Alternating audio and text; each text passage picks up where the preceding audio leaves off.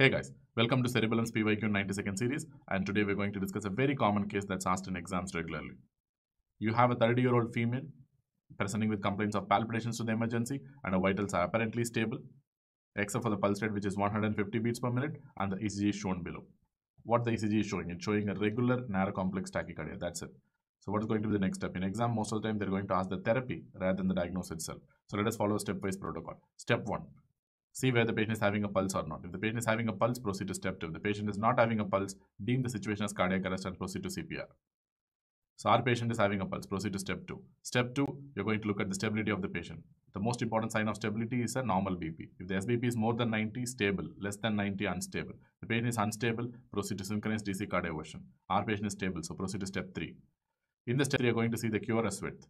If it's a wide complex tachycardia, QRS width of more than 0.12 seconds, you're going to start with antiarrhythmic drug infusions like amiodarone, sotalol, or procainamide.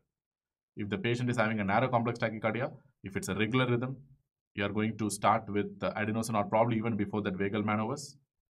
If the patient is having an irregular narrow complex tachycardia, then you're going to proceed with beta blockers or calcium channel blockers.